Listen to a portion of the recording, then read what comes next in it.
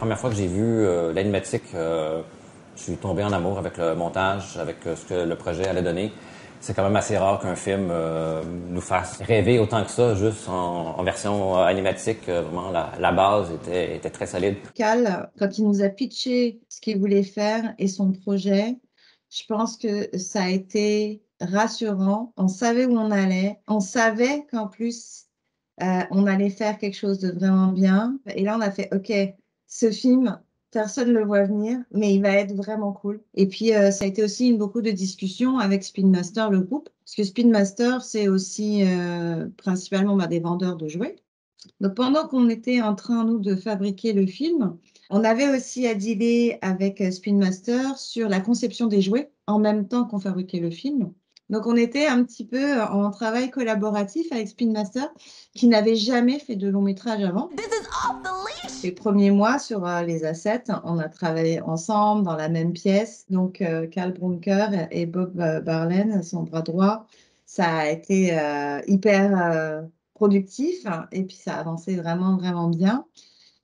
C'est sûr qu'arrivé le moment du confinement et tout le monde devait rentrer chez soi, on s'est un petit peu heurté à un nouveau challenge. On a fait donc le film en remote, exclusivement en remote pour la plupart. Et ça a été quand même un challenge dans le sens que beaucoup de choses parfois sont, quand on est tous en studio, sont beaucoup plus rapides dans le dialogue, dans l'échange. Donc ça a été beaucoup de patience, beaucoup de communication. On a eu la force d'avoir une équipe de gestion qui nous a organisé ça beston pour qu'on puisse, nous animateurs et leads, se focus le plus sur notre boulot. Et puis après, oui, c'est ça. Des appels Teams, c'est beaucoup de communication et de patience.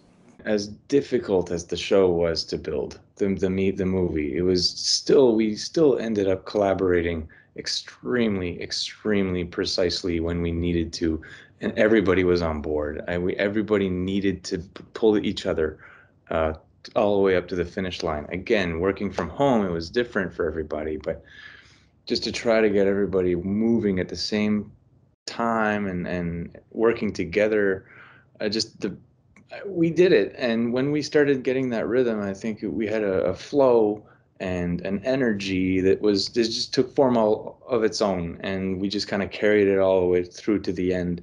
And everybody was just pulling their own weight and pulling your friend's weight, just like you would do in a normal production. But we all did it from home. And I think just being part of that was really special. Les problèmes techniques et la communication, c'est vrai que c'est beaucoup les IT et les TD qui ont fait un travail incroyable. Sans eux, on n'y serait pas arrivé, mais heureusement que tout a fonctionné très rapidement. Je tiens vraiment à remercier Mikros pour avoir rebondi aussi vite. Toute cette situation a été absolument traumatisante d'avoir pu réagir aussi vite, d'avoir remis les gens au travail. Je pense que psychologiquement, ça a aidé énormément de gens. Ça a été, c'était un petit peu l'effet, OK, notre vie s'arrête, mais on a quand même encore un truc qui continue. C'était la Paw'd Patrol.